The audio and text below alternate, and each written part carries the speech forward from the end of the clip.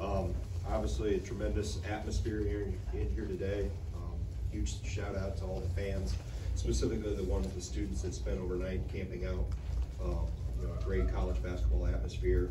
Thought two really good teams that both did things well. Both did things that we'll both have to get better at. But really, the effort and the grit and the defensive following the game plan for the most part, I thought was really good. Keeping them off the glass, which is hard to do.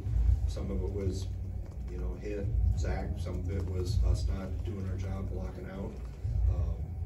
And those couple possessions, those can be big as you come down the stretch. And then obviously the offensive efficiency.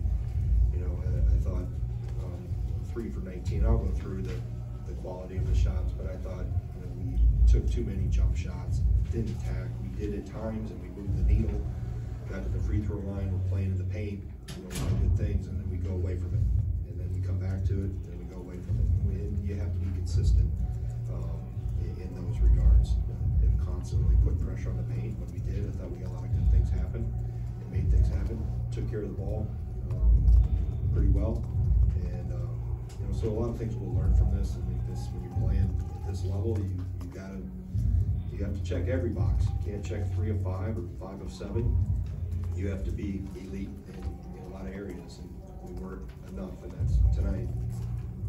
And that's credit to Purdue and how they played. They're a really good team. I think we got a really good team, and we got to get better. We got to get better at some of the simple things of efficiency, that offensively, decision making, shot selection, those things that can take us to another level.